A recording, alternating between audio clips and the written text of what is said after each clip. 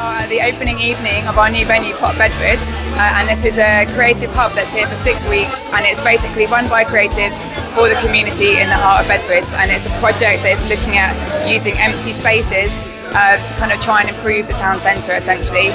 So this is actually a pop-up shop where we've got like a 6-week programme of all sorts of events and activities. So it's fast and furious, so you haven't got long to come down and try it out. There's lots of free things going on, lots of artists in residence activities, lots of co-creating, and a big final exhibition at the end.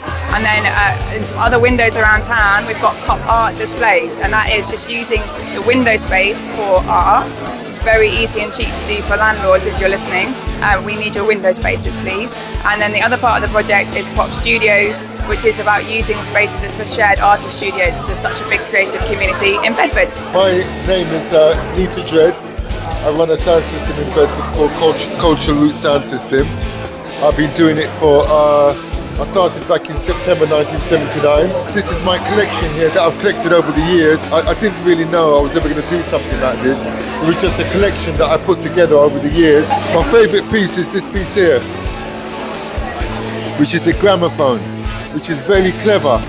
Because if I show you, right, when it's actually playing and the volume is here, that's the volume. I built that when I was 23 years old. But basically, it's a control unit that controls the treble, the mid-range and the bass and the microphone. So back in the day, you couldn't get a mixer. Now they will use a mixer, but in the reggae world, so to speak, we build our own equipment like that. That's called a preamp. Our website is culturebeats.com. If you go to culturebeats.com, that is our website.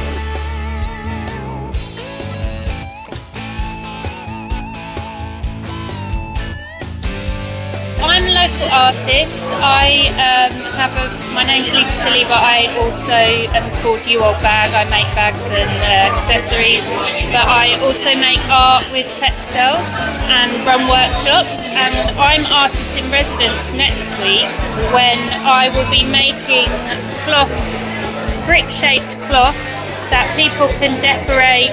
And the theme is, this is Bedford and what Bedford means to the people of Bedford. So you would come and you would decorate a cloth with imagery. You can bring photos of your own inspiration if you like, that would be wonderful. And we will put them on the wall here. We'd like to encourage people from all different groups, in particular different ethnic groups that have migrated, moved to Bedford and why they came here, because I'd like to highlight the reasons for those, but it's really for everyone and anyone, all ages and abilities.